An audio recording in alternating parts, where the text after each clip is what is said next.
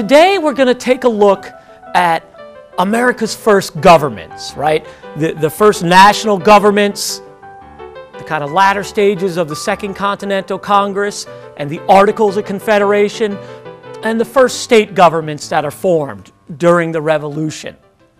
Now, I want to begin, perhaps at some point in the past, in high school, in some other class, in the textbook, you come across a certain evaluation of America's first governments, particularly this Articles of Confederation.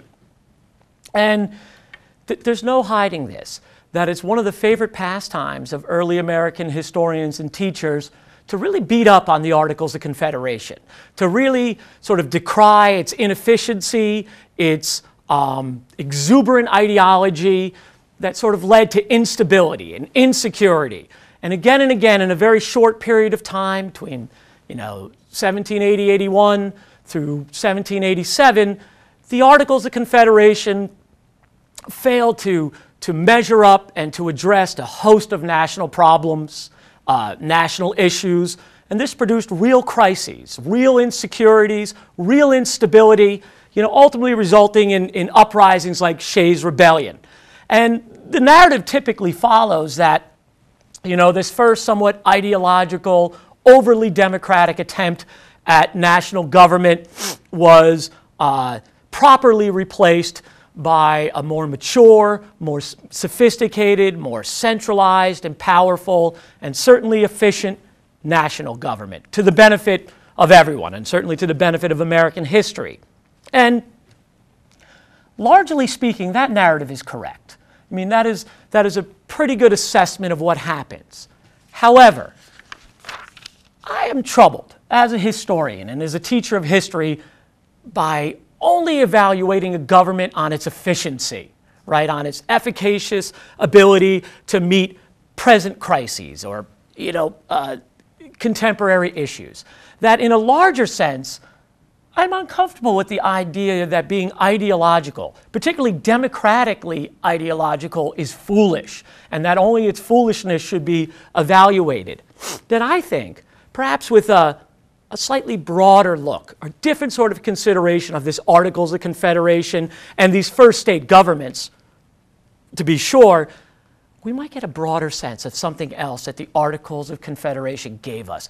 It helped cultivate certain revolutionary seeds of liberty that grow and flourish throughout the rest of American history that I would say in many ways we benefit from today.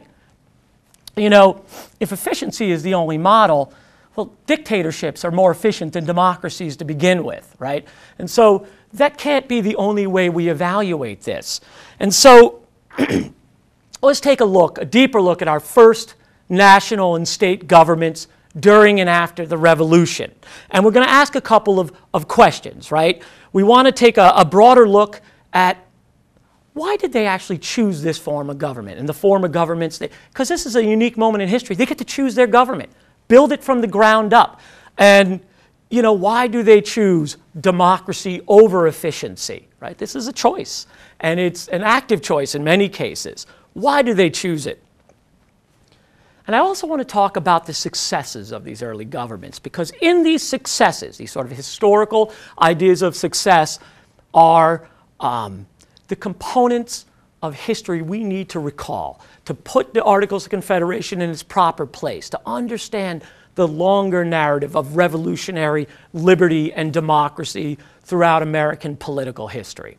So moving along, I want to, as we look at these American first governments, I want to bring up another dichotomy. I just introduced one, democracy versus efficiency, or we could say ideologically driven governments versus efficient, pragmatic governments, right? That's a dichotomy. It's a choice. Another choice, and this is kind of another political science theory, as you all know I like to discuss. Any entity, any community, any nation, any state, any society always has to sort of negotiate between competitive dichotomies. And another one, along with ideology or democracy versus efficiency, is a longer, more grander history of one called liberty and security.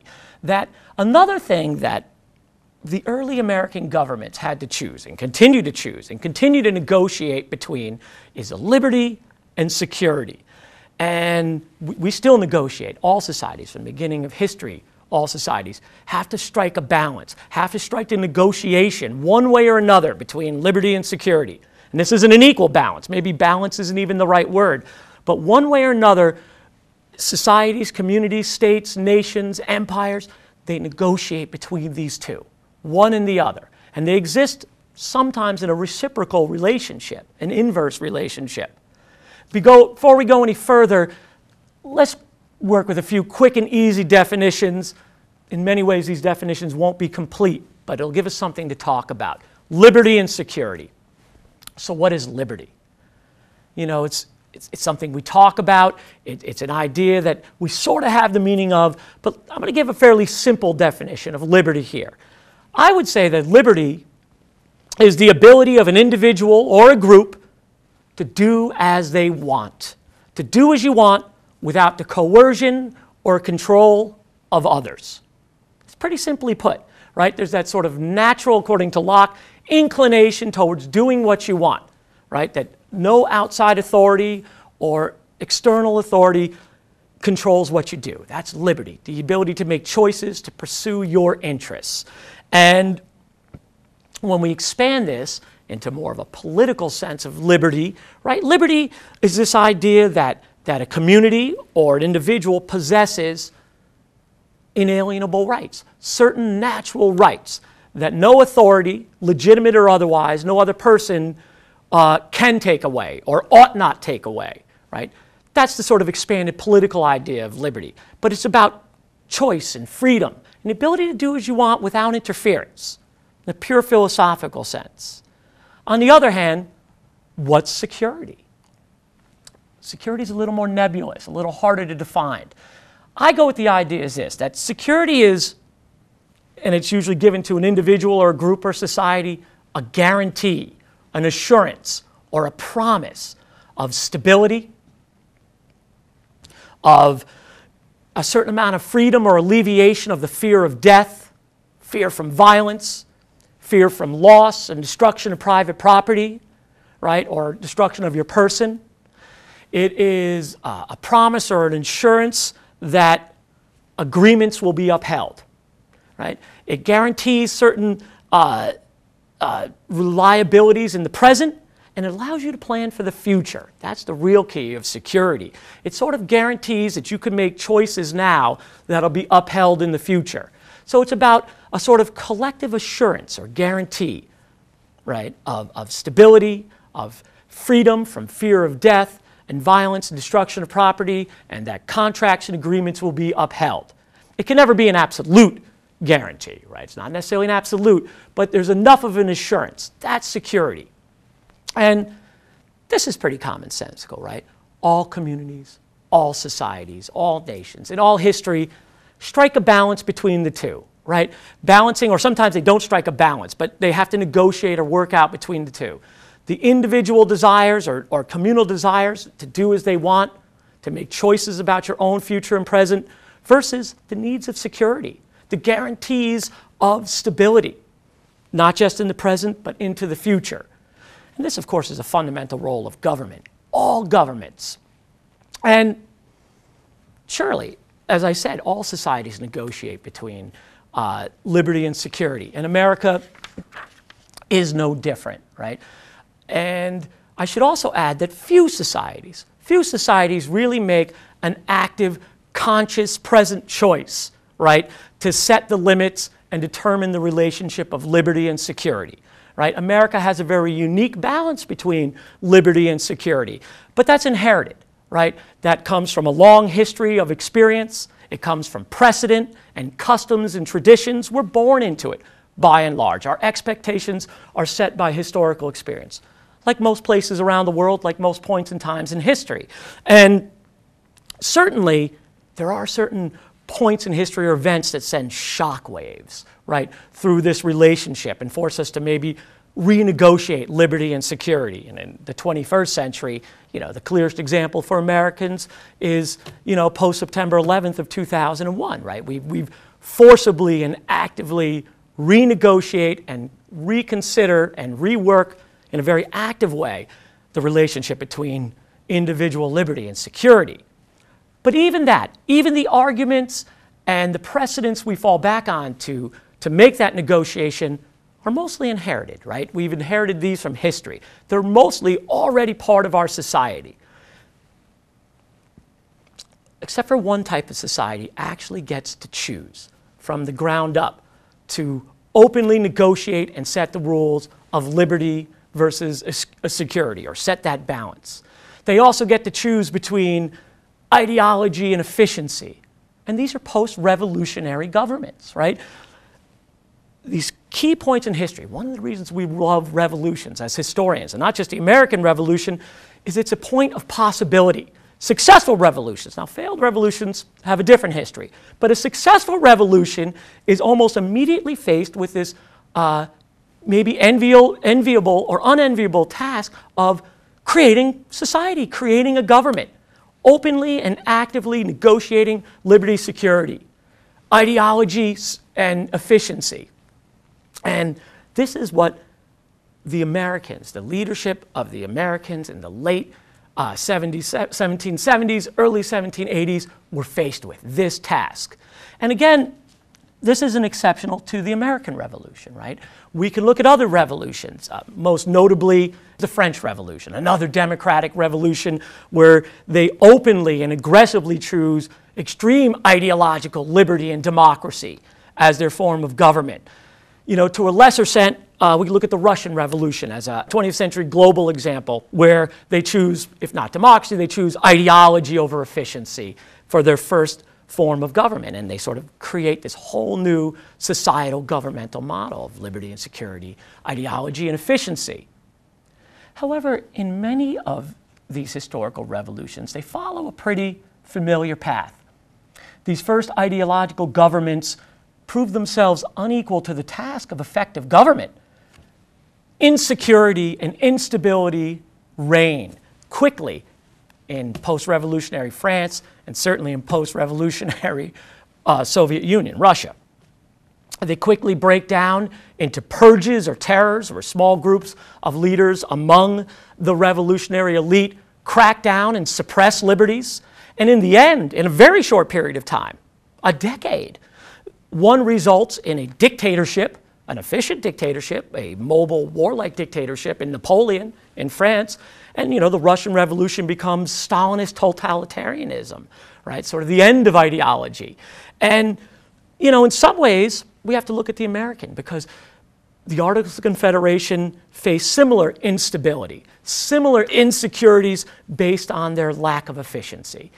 However, the American model does not end up the same way. In fact, we end up with something quite different, right? We end up with a stronger centralized government, but a constitutional one with enshrined inalienable rights, a Republican-style democracy, which with more or less we still live with to this day. It takes a very different trajectory. Somewhere along the lines, somehow, the seeds of liberty are not only planted, but cultivated prior to 1788.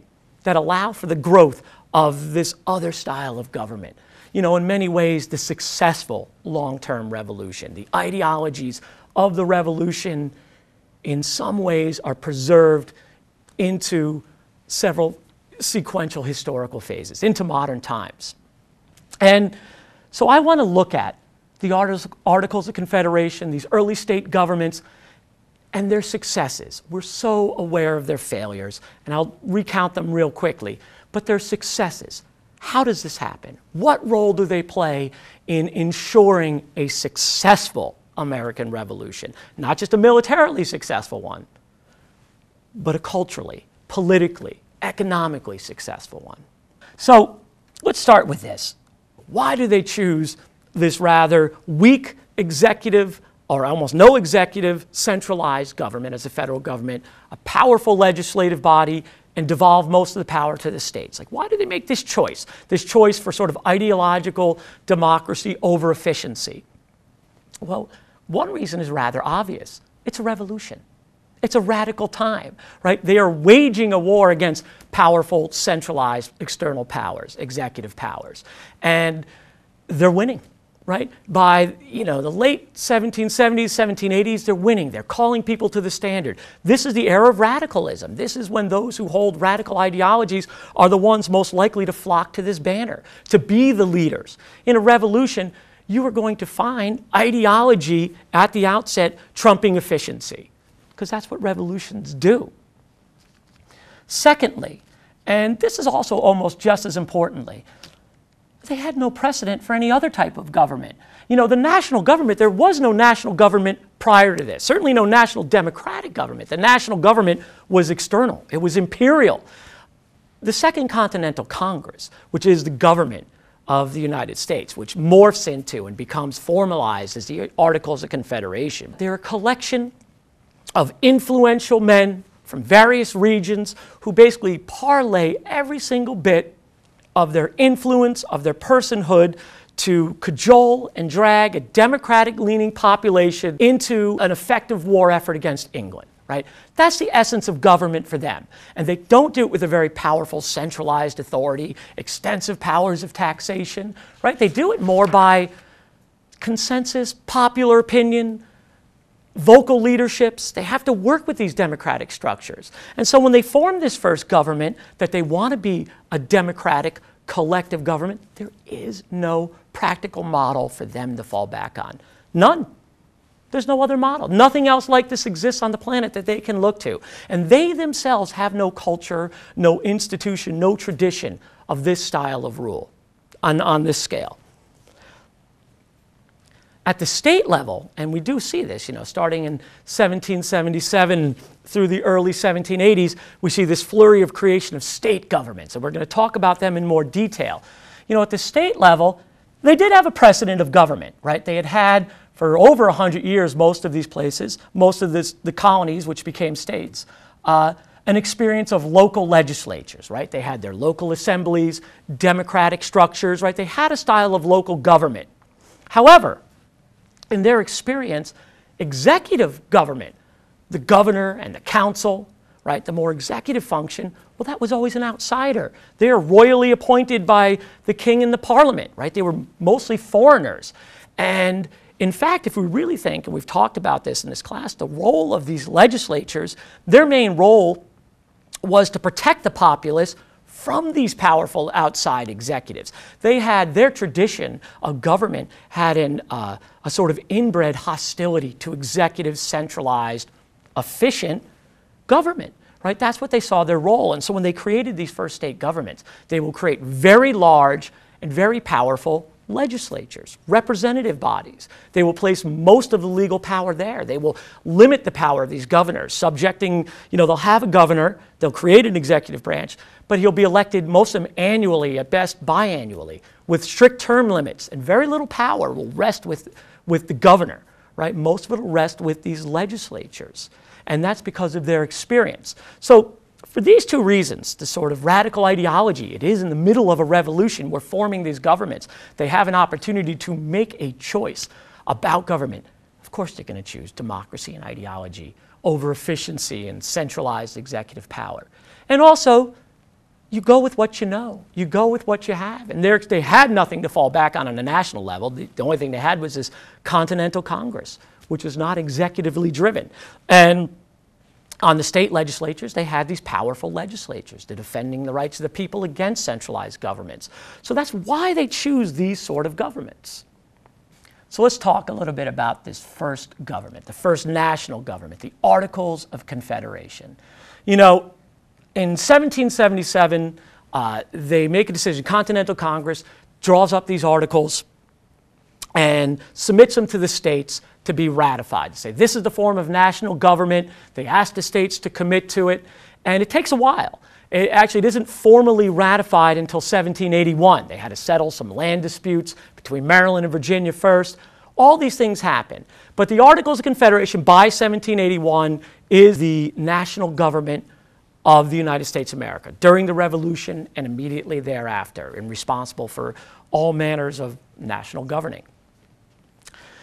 It has a couple of key components, the way it's organized. It grows right out of the Second Continental Congress, and the way they divide it up was this, is Each state, and there are 14 states at this point in time, because Vermont is made a state by 1777. It's a state with its own constitution. And so there are 14 states. And in all 14 states, each one they could elect, and they would send a delegation to this national government, the Articles of Confederation. And each delegation, no matter how many people were in this delegation, got one vote. So one state, one vote. That's how it was organized.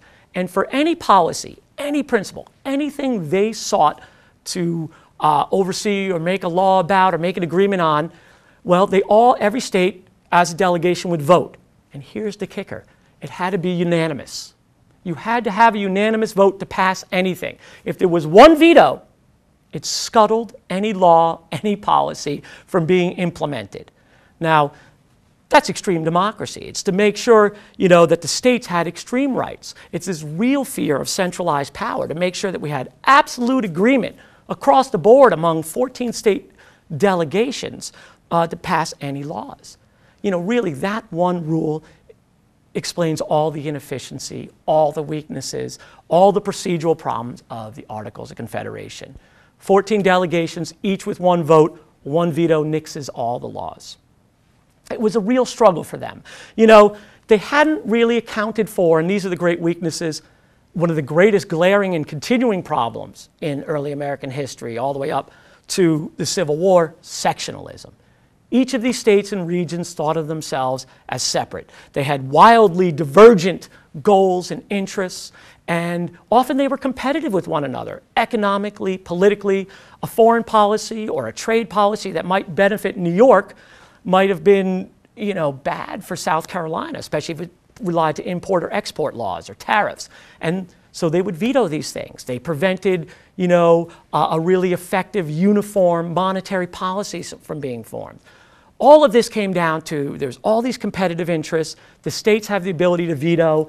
Sectionalism is not only not triumphed over, it's indulged in the Articles of Confederation. And that's really what gave it its weaknesses, its inefficiency, and led to instability, insecurity. The policies and the powers that were given, or what the Articles of Confederation, I should say, were meant to deal with, were foreign policy, right? They were given the power to set foreign policy, make treaty alliances, foreign economic policies, and trade alliances with other countries. They were expected to do that. They were expected to create monetary policy, print currency, control the flow of currency, control national debt, the finances of the nation. What they didn't have the power to do is, one, they were given no direct powers of taxation, right? They could ask the state for funds. They would submit a bill to every state saying, we need this from you, but it was up to each state to decide whether or not they were going to give it. In 1785-86, the Articles of Confederation are on the verge of bankruptcy, and they ask for what is effectively $10 million from the states, and they barely get $1 million. This is a consistent problem with the no direct power of taxation, and they really never had the ability to establish a uniform commercial policy to make sure that the rules of interstate trade and national policy were the same in South Carolina as they were in Massachusetts. And this came back down to its basic structural organization, about that sort of one veto, overturned everything. In spite of that, they had a number of successes, important successes that I would like to call our attention to now and kind of think about what they really meant.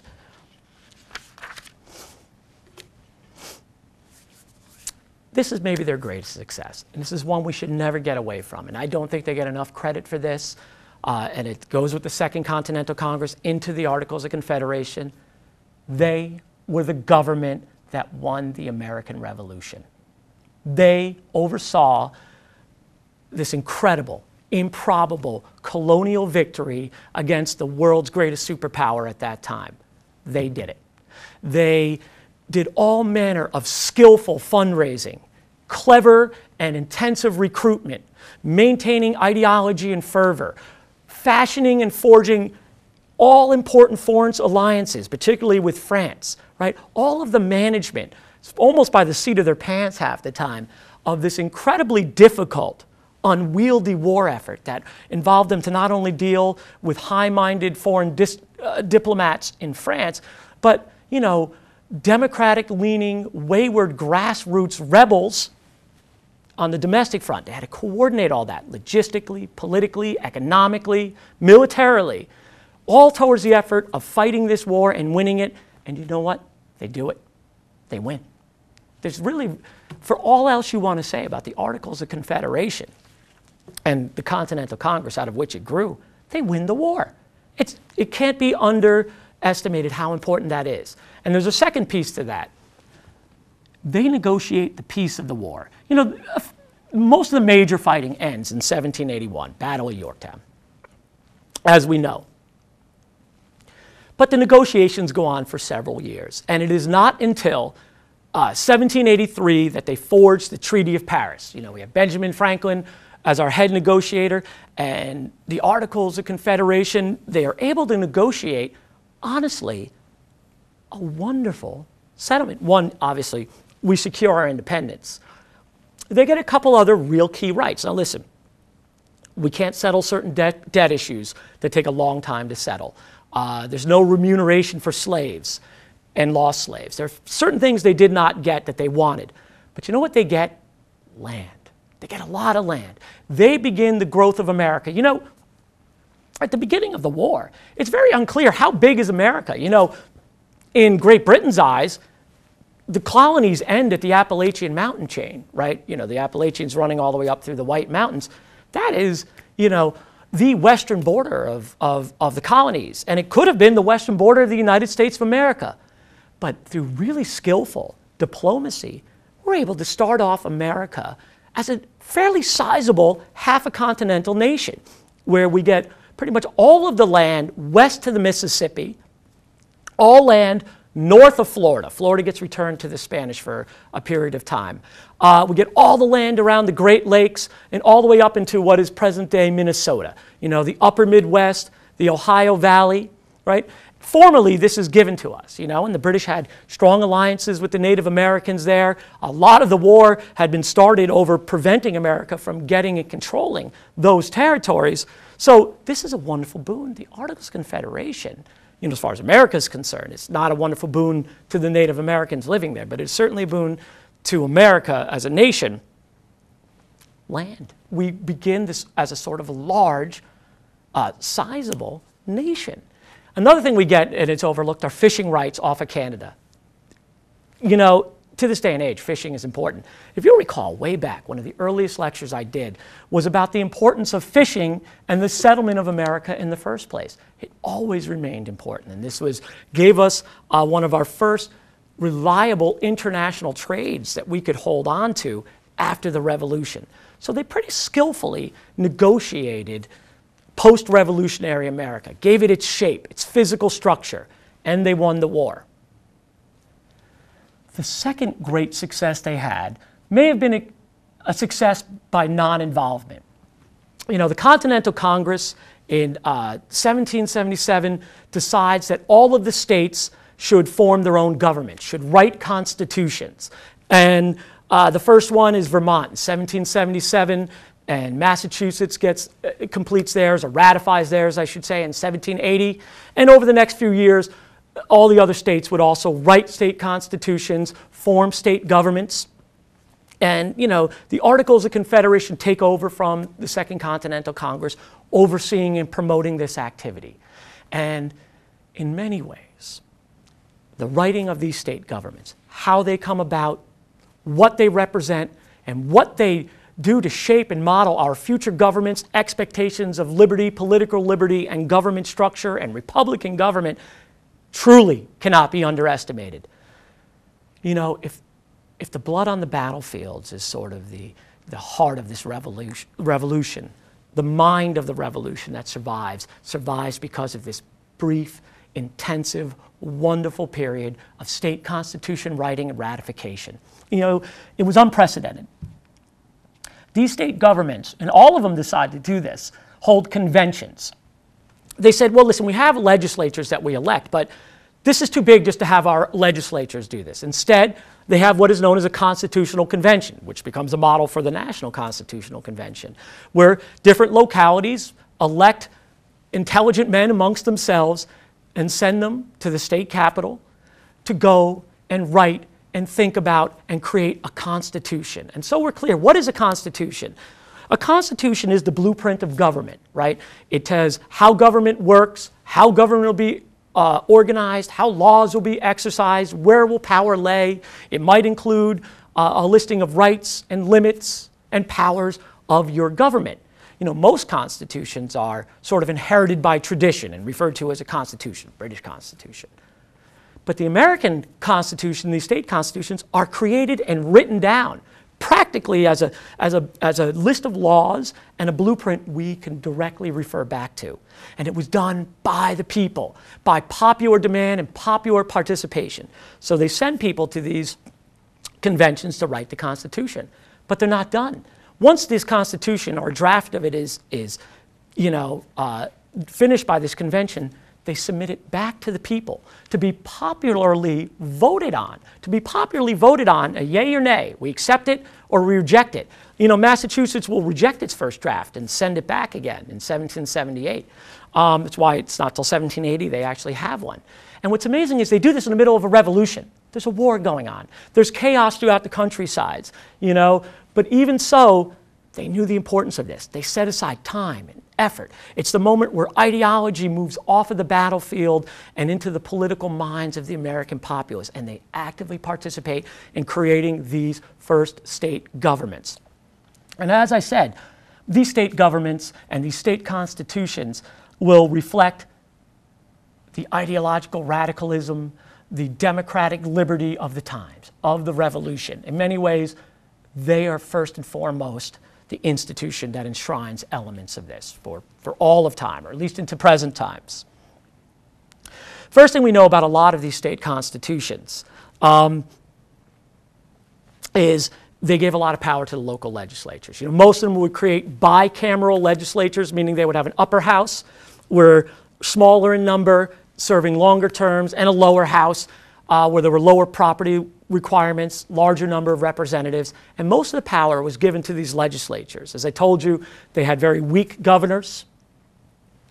Another thing that the majority, 8 out of 14, so it is a majority, of these first state constitutions will include is an enumeration or a list of inalienable natural rights and liberties, right? A Bill of Rights, a list of rights.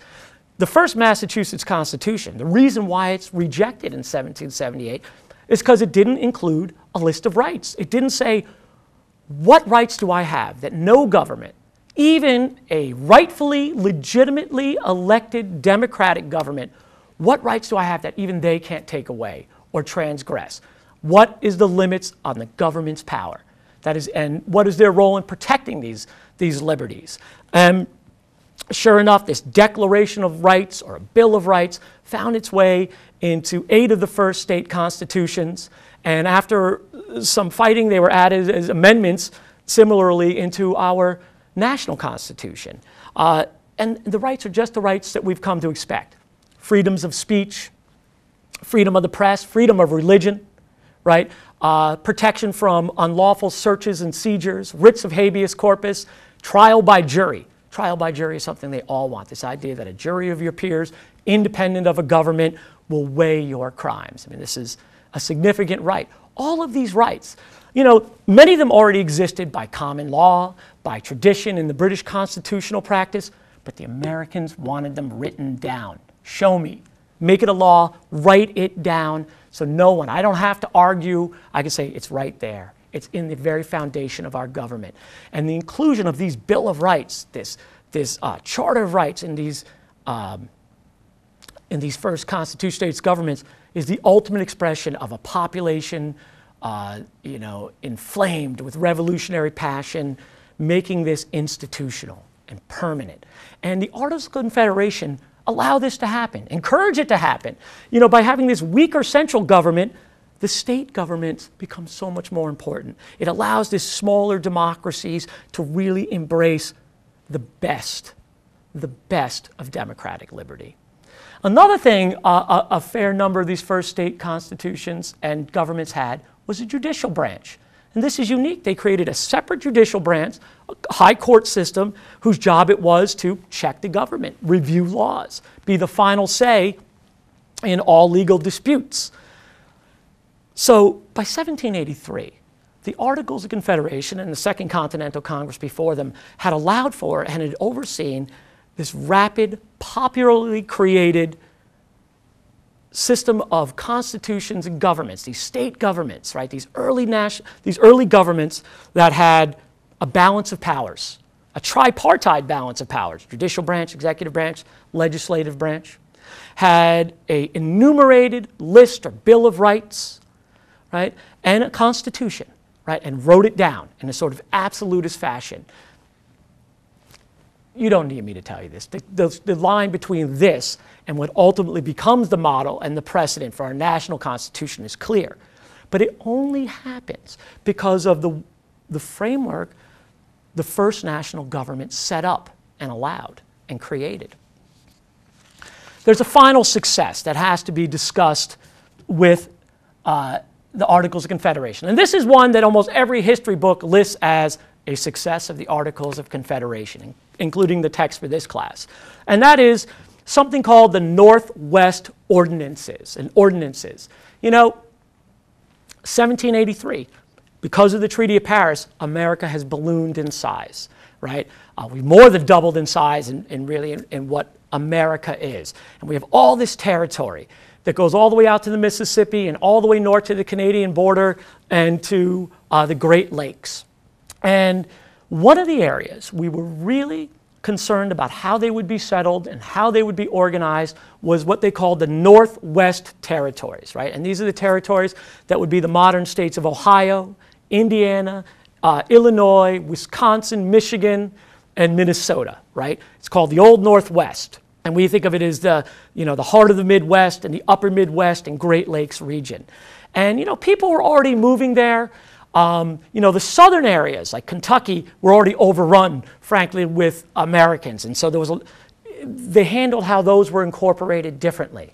But there was this moment, starts in 1784, and it starts with Thomas Jefferson, And Jefferson has so many highs and lows, but the Northwest Ordinances is really one of his highs, one of his high water marks as an American founder, is that he wants to impose both Enlightenment rationalism and order on the settlement of this landscape and democratic liberty and the ideology of the revolution. And he sets in motion, he writes the first one and he's involved with the ensuing ordinances, particularly the ordinance of 1787, which is the last one, in some ways the most important. And basically the ordinances do this. They create a very rational plan for how these territories would be organized, how they would grow, and how they would eventually be incorporated into the larger United States of America. First thing they do, and each ordinance draws it up a little differently, but by the final ordinance, 1787, they carve them up into territories that basically reflect the states that are there now. And each territory has an appointed governor. That's something the Articles of Confederation were able to do. They appoint a governor and a council to govern them, and they sent to each territory 3 judicial courts to ensure law and order. Once you had 5, and they also oversaw the sale of land. You could buy land at $1 an acre. They tried to encourage the buying of large plots, 640 acres at a time. But the idea was this: once you had 5,000 landowners living within your territory, you were granted the right to elect your own local legislature, your own assembly for that territory to be involved in self-governance. When you had 60,000 landowners, you were given the right to write your own state constitution and apply for statehood in the United States of America. And of course, once you were granted that, you could elect, members of Congress, you could vote on the president. Right? That is the model that is set up. Now, these numbers have changed a little bit over time, but that was the original model. And more or less, that is how we incorporate states, right? The borders are kind of drawn up ahead of time by a federal government, and based on population and land ownership, there's this process of writing a constitution and then eventually be incorporated into the United States of America. It worked. There's something else Jefferson added from the beginning, and this is the one that sometimes is very much overlooked. Before there was an assembly, Before there was 5,000 people living in the territory. This came out with that first appointed governor, and this is the reason why they put 3 courts in each of these. They gave these territories a Bill of Rights. Every one of the Northwest territories, from its founding, before it was a territory, before it was a state, had freedom of press, freedom of religion, freedom of speech, protection, all legal protections against illegal searches and seizures,